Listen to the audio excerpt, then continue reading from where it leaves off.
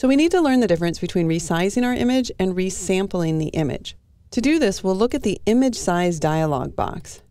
You can see in the top part, we just have a simple area for width and height, and the width and height are calculated in pixels. So these numbers just directly correspond to how many pixels there are wide versus how many pixels there are high in the image.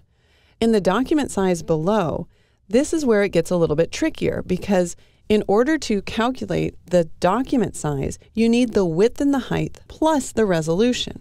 So first, let's turn off the option to resample your image. As soon as I uncheck that, you'll notice that I cannot actually change the total pixel dimensions.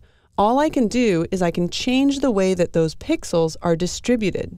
So right now we can see that we could print this at 60 by 40 at 72 pixels per inch, but 72 pixels per inch is a very low resolution. I want to go ahead and switch this up to 300 pixels per inch so that I can print this image to my inkjet printer.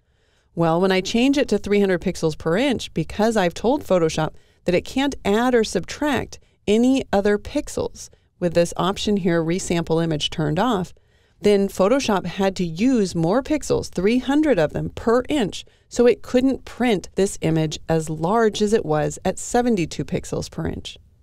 If I click OK right now, you'll notice that the size of the image in my preview area here, it didn't change because I'm not adding or subtracting any pixels. Now let's go back to image size, and this time I'm going to tell Photoshop to resample the image.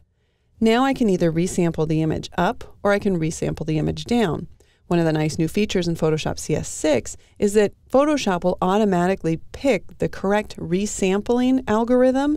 It will automatically choose bicubic smoother if I make my image larger, and it will choose bicubic sharper if I reduce the size of my image. So I want to make sure that I leave that on bicubic automatic. Now, if I wanted to print this image with a maximum width of 10 inches, and I enter in 10, you'll notice that this time that we're in the image size dialog box, because I have the option to resample image checked on, I'm actually taking away pixels. My total size used to be 36 megs, now it's down to 17, and I had a lot more pixels in my width and height area. So by turning on Resample Image, Photoshop is allowed to take away or make up pixels. If I wanted to print this 20 inches, now we can see that Photoshop is actually going to have to add pixels. The file used to be 36 megs. Now I've told it that I need a file that's 68 megs. So Photoshop will automatically interpolate up or add pixels in order to give me this document size with 20 inches wide, 13.3 inches high, and a resolution of 300 pixels per inch. This time when I click OK, you can see that my document actually got larger because Photoshop had to make up those additional pixels. I'm going to undo that by choosing Edit and then Undo Image Size, just so that I can show you the other direction as well.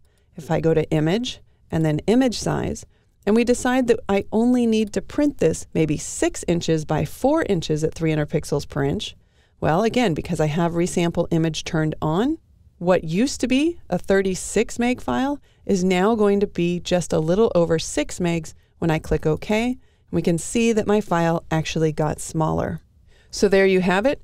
With the Resample Image option on in the image size dialog box, you're allowing Photoshop to either make up pixels or throw them away. When you don't have that on, then all you're telling Photoshop that it can do is redistribute those pixels at the resolution that you specify and the width and the height in the document area of the image size dialog.